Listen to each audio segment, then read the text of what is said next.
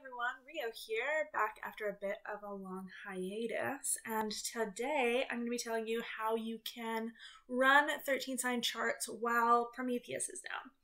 What's Prometheus, you say?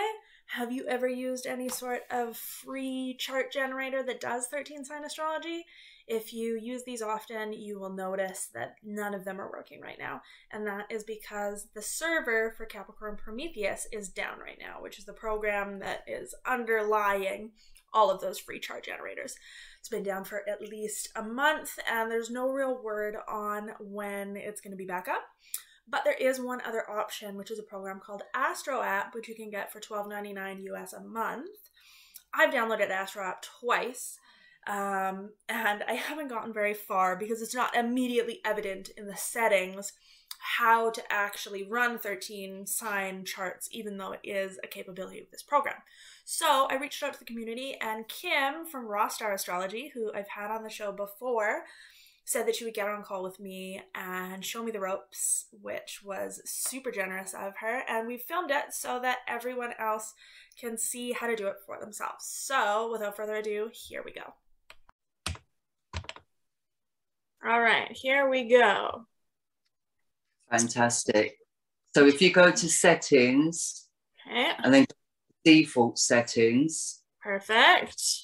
this is what's going to come up every time you go to draw a chart wheel. So I would put as a city, your own city and your own country. Yeah, of course. Yeah. But that's okay. I can do that later. No problem.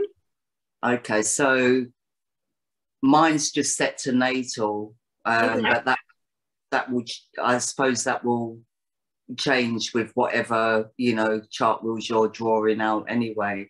So you want it, which is a basic. Yeah, that's a good default. Yeah. Okay. I mean, a coordinate system, I've set mine to geocentric. Okay, yeah. The house system, topocentric, polishing in brackets. Okay, gotcha. And what's topocentric polish? What is this the 13 sign system? No, this is just a side wheel chart wheel we're creating. And to be honest, geocentric and topocentric, I always use anyway, I would always use, but I just really copied Eric's settings because I wanted our chart wheels to always come up to be the same. But I don't think it actually matters, but I do think in the default settings, like these particular ones are important. Okay. So yeah, topocentric is topocentric. I'm not sure what polish means, but he just chose that one. So for whatever reason that is. Okay, and topocentric just means it takes it from your specific location on the globe, right? Whereas geocentric is sort of just from the center? Well, yeah, geocentric is from the center, but topocentric is like the constellations looking down, or Oh, okay. Yeah. Okay. That's how I kind of felt it when he first. It's been quite a few years, and I'm pretty lazy with it all now, and I'm not really technical either. So okay. But I've just set the zodiac as well to custom. Okay. Oh, let's get back here. Custom. Okay. Yeah, so now you can just go to charts and press new. I'll show you the other settings in a while, but just press new. Okay. And you do just create a chart wheel now. Okay. I'm going to do it for today. Okay, sure. Ta-da! Yay! Right. So now you've got your side wheel chart wheel up. Now you're going to convert it to a 13. Okay. So you go to traditions. Okay. And you've got the 13 signs. Yeah. Okay. So the top 3 are in the 12th house system. So for anyone that prefers to use the 12th house system, the top 3 are the 12th house system. Okay, perfect. And then it'll just go by whatever house system you select in your defaults then. Yeah, well, Okay. no, I mean that's just to create the initial chart wheel. That's just the basic settings. Mm-hmm. So when you convert it, it will convert to the house settings of the chart wheel you're creating. So I don't Mm-hmm. really know what it matters about, it just really, yeah, those settings, I think the default settings are more accurate to me. They're more accurate. Okay. So yeah, and then you just create your chart wheel from there, and you've got the 13 star sign ones. You've got all different ones, so you can just play with them all. Okay, awesome.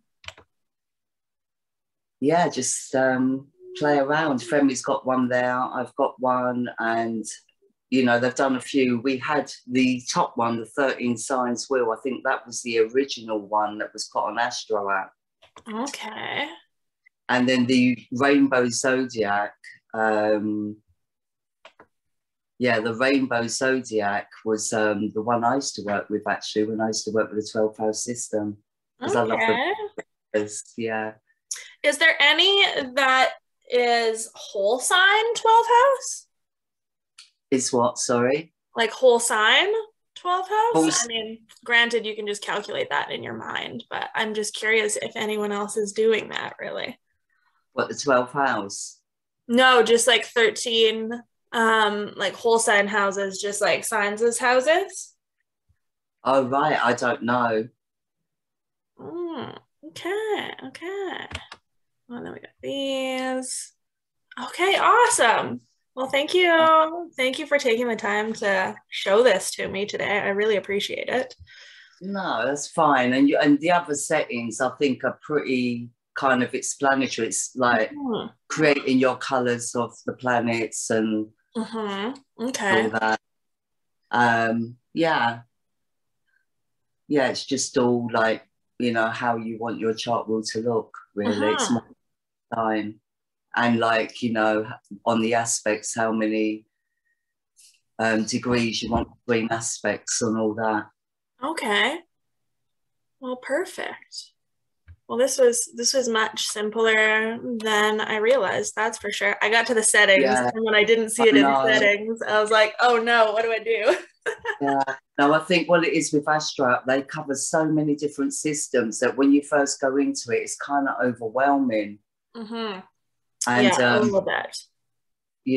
So and the 13 star sign astrology section is pretty limited. Do you know what I mean? I mean, you can get up a progress chart, you can get up a fire wheel. So you can do synastry, you're saying? Is that what you mean? You could do a synastry, yeah. Okay, cool. Yes, once you've got your 13 wheel up, you can play around with it, but you'll find that the information on the right, that's all inside wheel, so that doesn't change to 13. So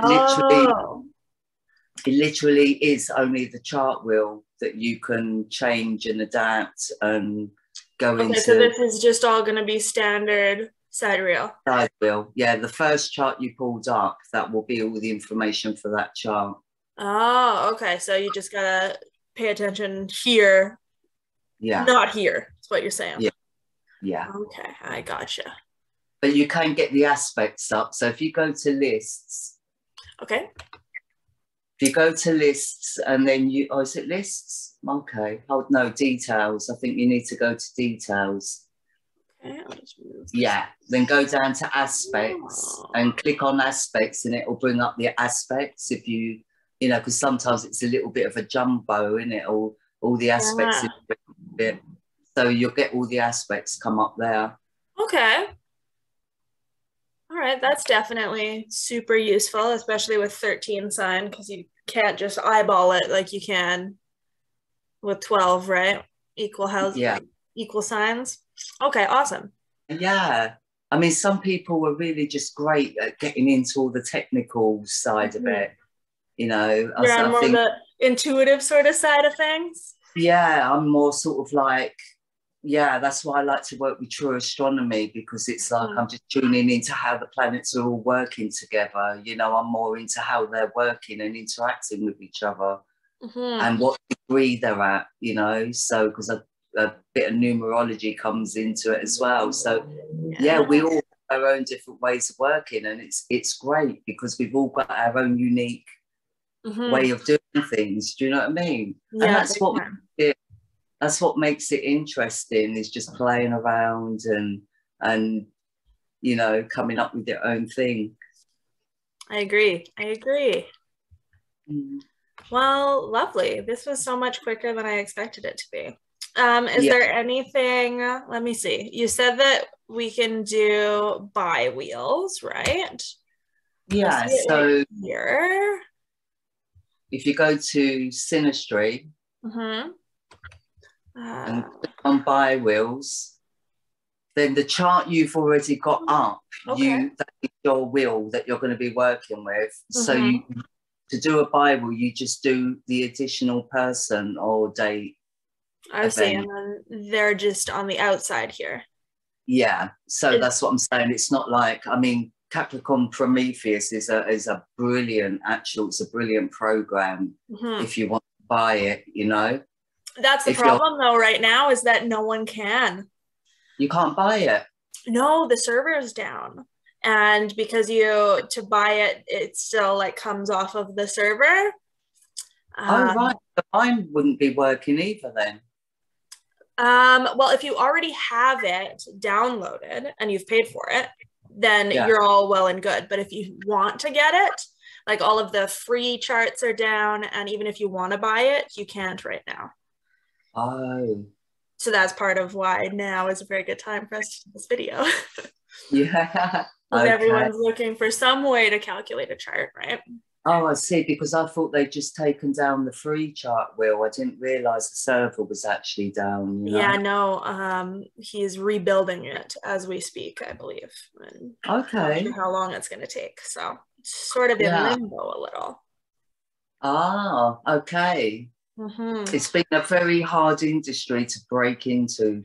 Yeah. The 12 sign, you know, the 12 sign programmers, it's been very hard to get included, just to be included, you know. It seems like a lot more people are sort of like suddenly getting on board. Is that something that do you agree with that, or is it happening slowly? Well, for me, it's been very slow because it's been 8 years for me, you know. But I am seeing that, and that's why I always sort of hail out, you know, side wheel revolution, because, you know, it's really nice to see a movement growing with 13 star sign astrology. My life the last few years have been crazy, so I haven't really been able to be full on as I would normally. And, you know, but I've just been really happy to see the amount of people now becoming interested in it. And I know even like Waterberg himself, you know, he said it's so gladdening to his heart to see people are taking it up and becoming more interested in it in the Western world. Yeah. Well, he was pretty much the pioneer, hey? Yeah, I call him the godfather of Avukas. Did you launch the new website that we were talking about last time? Yeah, it's up and running now. So yeah, that's why I'm bursting, you know, I'm bursting out sunshine. I'm like, yay! Yeah. I've got somewhere to land. A little home base. Yeah. Because I love writing as well, and I haven't written for ages. So yeah. That's exciting. Okay, so what is it? If we want to visit it. Oh, right. It's rastar13.org. Okay. Awesome. Yeah. Excellent. Yay. Well, that's exciting. Yeah. Yeah. And so yeah, I mean, if there's anything else you need to know, but I'm sure you'll get your head around. Now you've got the basics up now, I'm sure you'll get your head around the rest and play around with it. And yeah, for sure. I can get in there and do reach out to Gene at Astroapp and let him know that, you know, the more people that reach out to him and let him know that they're using this system, not that he wouldn't see it anyways, you know, the more we can expand it and make it grow. And, you know, the more programmers that incorporate it, the better for us. Big time. Big time. Then we'll have some more options when things like this happen and servers crash and so on. Yeah. And you've got a video coming up about the eclipse too, right? Is it up already? Yeah. Well, I haven't done it yet, but I'm setting up to do that. So yeah, I was going to do it today, funny enough, but I thought, well, this is really important because I know I've seen a lot of people kind of saying that they can't access a chart wheel. And I did promise last year that I would do a video on how to create a chart wheel. So now it's done. Thank you for giving me that kick. My pleasure. All right. Well, yeah, it was lovely speaking to you. And I hope you have an awesome night. And I'll see you around. Yeah, definitely. I love your calendar, by the way. Oh, thank you. Thanks. Yeah, it was a fun project. This is my first year. This is my first year actually observing the 13 signs. So I'm curious if that experience, the calendar was done using the midpoint system. And I'm curious if after actually observing things, I'm going to end up switching to the IAU boundaries, but we'll see. Okay. Yeah, it's you finding your way with it, you know. And that's why I respect Waterberg and Eric so much, because they just allows me to find my own way with it. And I just think that's the right way to go. Yeah. Okay, well, awesome. Lovely talking to you. And we'll talk again soon sometime. Take care. Bye. Bye. There you have it, folks. That's how you run a chart in Astroapp. It was actually pretty straightforward once Kim told me what it is that I have to do. It's a pretty quick conversation to figure out how to make that work. And if you're curious about 13 sign astrology, at the moment, my books are closed till the new year. I'm booking into January. You can reach out to Kim. She's been doing this a long time. She knows what she's about, you know? I have some other offerings as well. I've made a true sidereal calendar that shows all of the planetary ingresses, which simply means when planets change sign, including the moon, so you can sort of at a glance see what sign the moon is in. It shows all the new and full moons, equinoxes, solstices, retrogrades, and all of the conjunctions. It's going to start to get pretty just way too much information for a calendar to include too many more aspects than that. But I find in my practice, I like to really keep an eye out for conjunctions anyways, because it's an opening of a new cycle with planets, right? So I'll put the links below, both to Kim's website, my website, if you do want to book a reading with me going into January, and the links for the calendar. I'm sold out of all of the printed ones, but you can get printable digital files, and I'll put the link below for that. So if you liked this video, like and subscribe, and I will see you soon.